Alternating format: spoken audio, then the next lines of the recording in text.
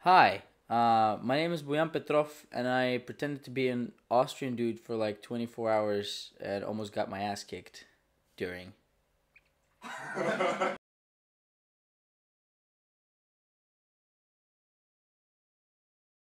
Okay, so, yo.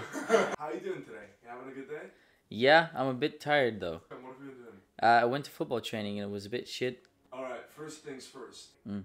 Why did you write what you wrote on the thing? So this means Can you To- pronounce it for us? Sefte, which means doing something for the first time. I have told this story so many times that this is definitely not gonna be my first time, but I will tell it as if it's my first time. The floor is yours, man. Go for it however you want to. Cool. So, Is that how you light it? I've never Yeah, done it keep before. it lit. I'm doing a little twitchy switch. Blow.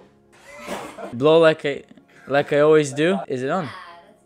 The story is about an improv in real life that could go too far, but never too far for you to stop it.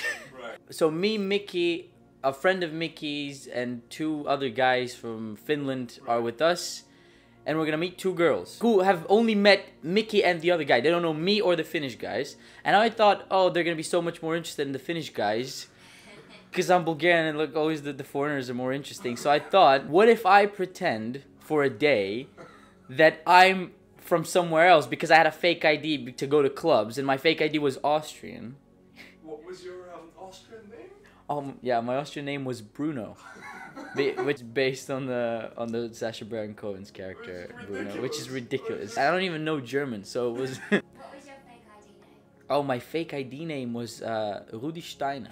You see, Rudi Steiner is the name of the boy in the Book Thief, which is all references.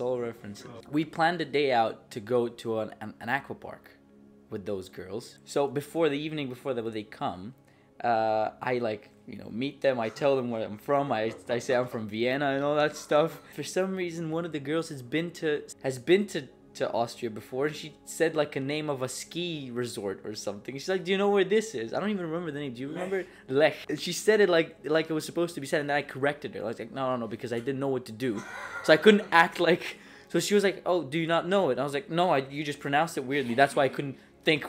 I couldn't think of it." Next day at the aqua park, and me and Mika were fucking like dying laughing because it was so funny. I just say like some random like shiza all day and all this stuff. I saw my ex that day, and I was like, "Fuck, like, that's gonna blow my cover." Your long-term ex. My long-term ex, like we went for like person who knows you. a person who knows me very well. Anywhere I see her, it's like, oof. But the worst place is As Bruno. it's insane. So I see her, and then I pushed one of the girls in the pool so she couldn't like. And then I went with her for a little side, and I said, "I'm pretending to be another person, whatever." And then I just left. Fun. It's amazing. That's why we broke. It's yeah, it might be one of the. Yeah, we have fun that day.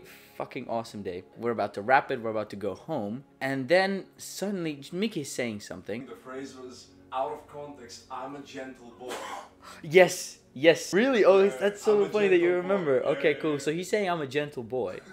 And then a guy that's fucking big, like short but like very buffed, walks by us, and Mickey says, "I'm a gentle boy." And did he say like something? "Oh yeah, you're a gentle boy." I don't remember what it was. He trying to offend you in some way. And then I told him, "Yo, fuck you," because that was my impulse. He just literally just turned with his whole body like this, and then he came to me, and then he started having a fight with me in Bulgarian.